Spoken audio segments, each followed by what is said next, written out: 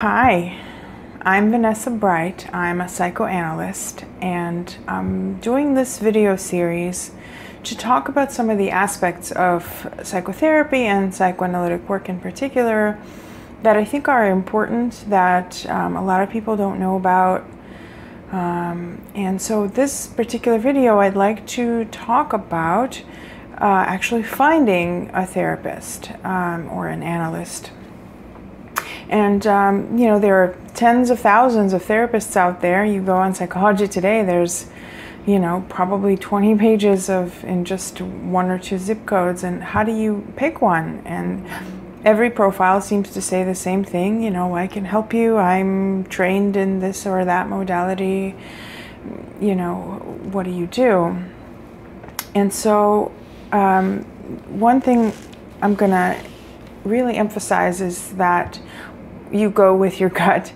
You start there and you look at people's websites. They're usually more expressive and have more about the therapist than their Psychology Today, whatever other online profile that you know, you find on them. And one really important thing to do is to, when you find somebody online that seems interesting or has sort of writes well about themselves, or you know, their approach seems interesting, is that you really go and see them in person. Otherwise you're just imagining what it would be like with someone, and it's nothing like you imagine. It's never like you imagine. I cannot emphasize this enough. You need to go see that person in person. No, that was right. And see what it's really like with them. And the thing that you're really looking for is, do you feel comfortable in that person's presence? Doesn't matter what their credentials are. They could be a PhD, they could be a mental health trainee. It doesn't really matter. What really matters is how you feel with that person. And if in that first interview you already feel like this is productive, we're already getting somewhere, this is kind of important, and then you feel free to keep going, that's a good sign that you're, you know, that you're on the right track.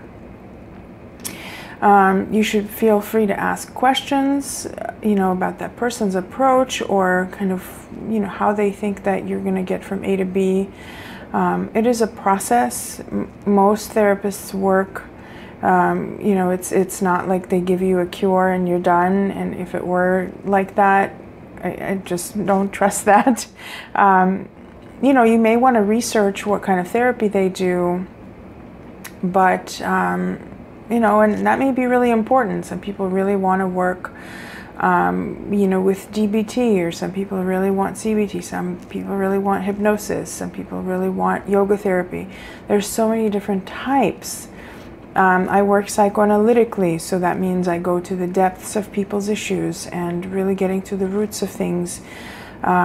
Listening very deeply to how you associate, to how you feel about yourself, to how you relate to yourself. So that's a very different approach, and one that you may really want, or one that you may not want. You may really want homework and you know, worksheets and things like that, and that's okay if that's what you really want. The important thing is that you really feel safe with whoever it is that you wind up seeing. And if you feel like it's weird, if you feel like they're sort of distant or kind of too reserved, you know, say something about that while you're seeing that person. Don't just assume that that's just what they're like. You know, you could say, it's, you know, you're being kind of quiet, I really want more feedback, or tell me what you're thinking, or whatever it is. You know, make your needs known to that person, but also see just what it's like in your gut, in your belly, in somewhere in your body. Do you feel safe on some basic level? Because some people may like the silence. Some people really like that space of, you know, I just want you to listen and pay attention, but I need the space to talk this through myself. And other people may need a lot more questioning or, feedback, it sounds like you're saying this, or it sounds like you're not saying this, it sounds like you're, whatever it is.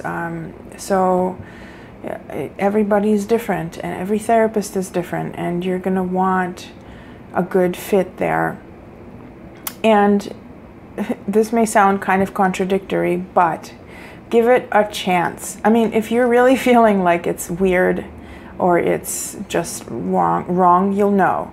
But if you're kind of not sure, it's like it's kind of productive and it's good, but it's a little bit awkward, give that a chance, because therapy really is a different kind of relationship. We're not used to relating to people just out there in the world, the way that the therapy relationship really works. And so if it's just a little bit like you're not sure, like, why is this person so quiet?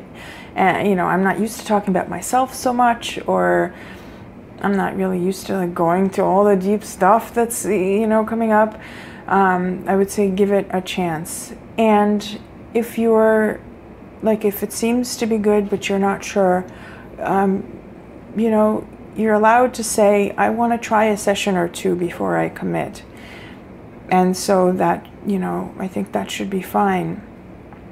I don't think you should be required to just immediately sign on for, a course or a long-term thing.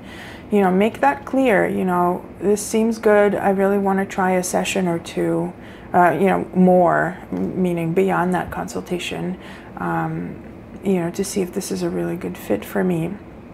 And then the other thing, which a lot of people kind of have a hard time doing, is you might try 2 or 3 therapists.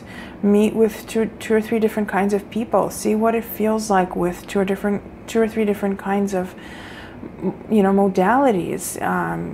One, you may be surprised. One person may work, in a modality that you really kind of don't know, but it's interesting, or somebody has, some sort of slant that you've never heard of or whatever, and it kind of intrigues you and maybe surprises you, and it's worth exploring. And you can tell each of those people, I'm interviewing therapists. You are hiring someone to help you, and you really deserve to find someone that really, really fits you well. It's just so important. It's such a huge decision that you're undertaking. It's not easy, and I really do wish it were simpler.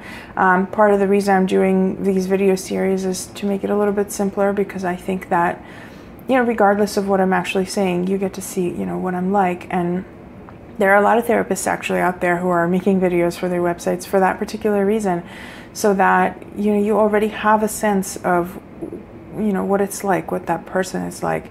Now, in sessions, where I work, I don't talk this much. Obviously, it's a video, it's one-sided, you're watching me. But, you do get to have a sense of what I'm like. And I'm really not doing this to get you to see me. Of course, I welcome it, and I do really love this work.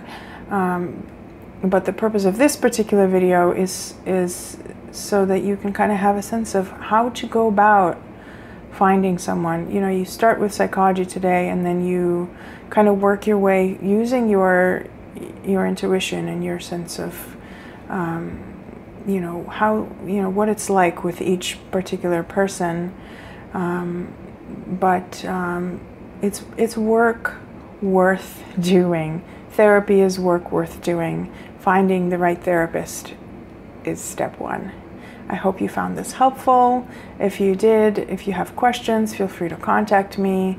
And I wish you good luck in your search. Thank you.